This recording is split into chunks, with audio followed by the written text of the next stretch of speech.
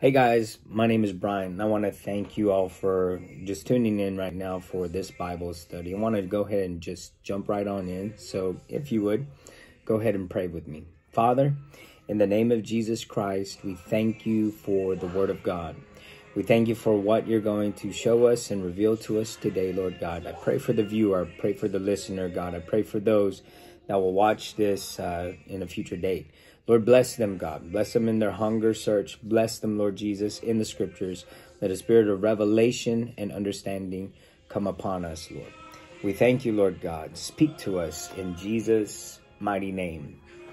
And so I got this Bible study chart here to help me stay on track. I don't want to really chase bunnies down a rabbit trail.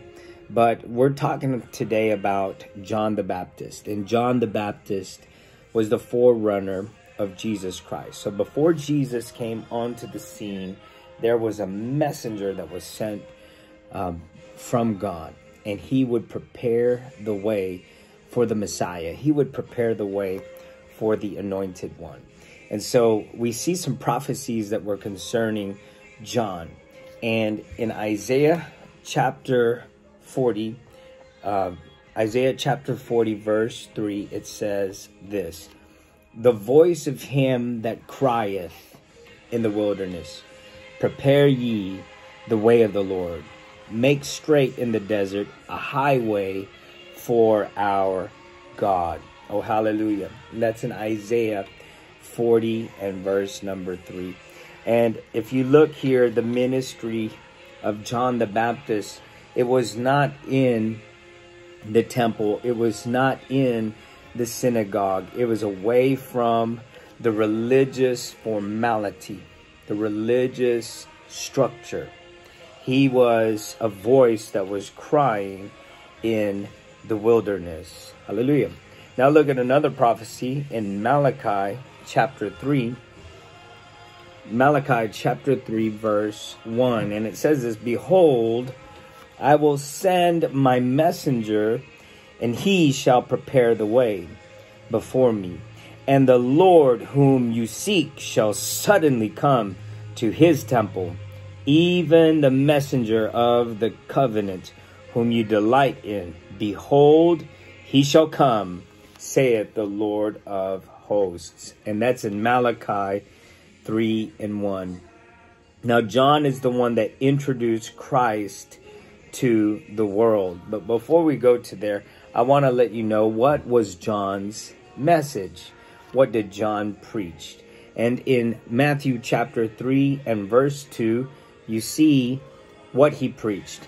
He says, "And saying, Repent ye, for the kingdom of heaven is at hand." So John was preaching repentance. John was preaching repentance, that men and women should turn back to God, turn away from the things that they are doing that are displeasing to God. Turn, my friends. Hallelujah. In Matthew chapter 3 and verse 11, it says, "I indeed baptize you with water unto repentance, but he that cometh after me is mightier than I, whose shoes I am not worthy to bear. He shall baptize you with the Holy Ghost and with fire." Oh, hallelujah. Oh, hallelujah. And so you see here that John, who is a prophet, he was letting people know that he was not the one. He said that after me is one that's coming that is mightier than I. Hallelujah. John let people know that I've got a baptism. Mine is that baptism of water unto repentance. Hallelujah. And repentance means that your life is being changed. From this baptism, your life is being changed. Hallelujah. From this baptism, it's a baptism unto repentance. Hallelujah. Where you are going to think differently. You're going to act differently. You're going to live differently. Hallelujah. But he said that there is one that is coming that is mightier than I. Hallelujah. He will baptize you with the Holy Ghost and with fire. Praise the Lord. In Mark chapter 1 and in verse number 8, it says this. He says this, I indeed baptize you with water, but he shall baptize you with the Holy Ghost. I indeed baptize you with water, but he shall baptize you with the Holy Ghost. Glory to God.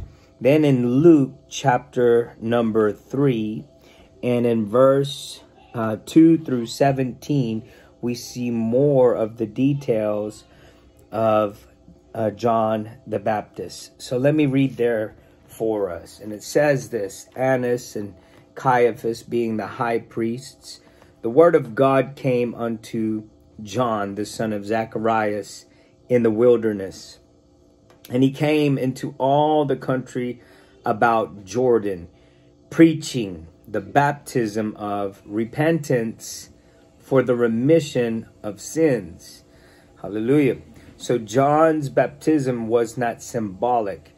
John's water baptism was for repentance, for the remission of sins. As it is written in the book of the words of Isaiah the prophet, saying, the voice of one crying in the wilderness, prepare ye the way of the Lord, make his paths straight. Every valley shall be filled, and every mountain and hill shall be brought low. And the crooked shall be made straight, and the rough ways shall be made smooth. And all flesh shall see the salvation of God. Then said he to the multitude that came forth to be baptized of him, O generation of vipers, who hath warned you to flee from the wrath to come?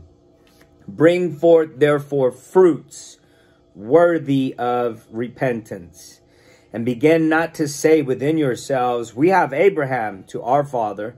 For I say unto you, that God is able of these stones to raise up children unto Abraham. And now also the axe is laid unto the root of the trees. Every tree, therefore, which bringeth not forth good fruit is hewn down and cast into the fire. And the people asked him, saying, what shall we do then? He answered and saith unto them, he that hath 2 coats, let him impart to him that hath none.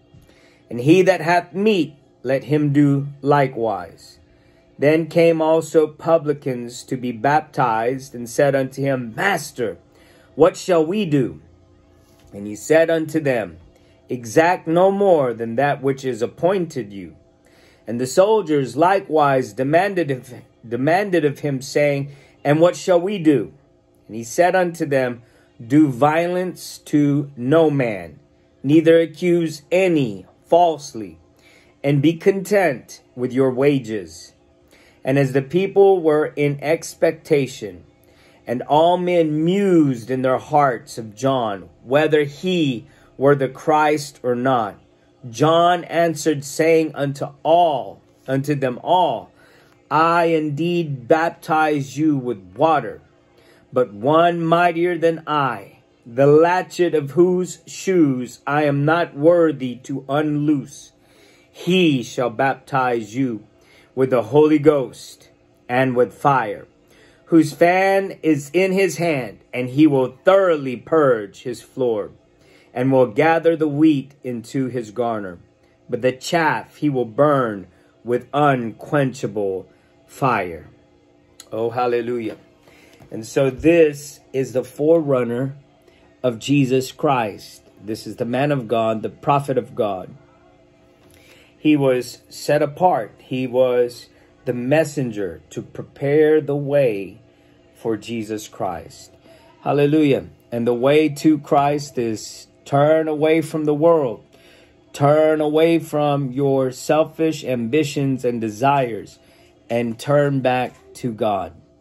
Turn back to God. And we need more of these modern day John the Baptists that will go out there, and preach the kingdom of God, that will go out there and tell men and tell women everywhere to turn back to God, change the course and the direction of their life, to prepare themselves for the return of Jesus Christ. It's time, my friend, to get our hearts right with God.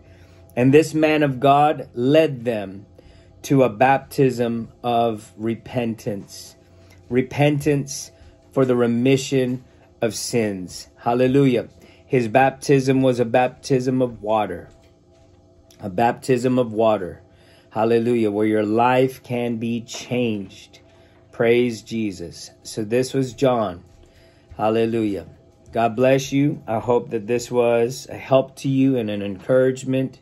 And we'll continue our Bible studies here in the next video. God bless. In Jesus' name.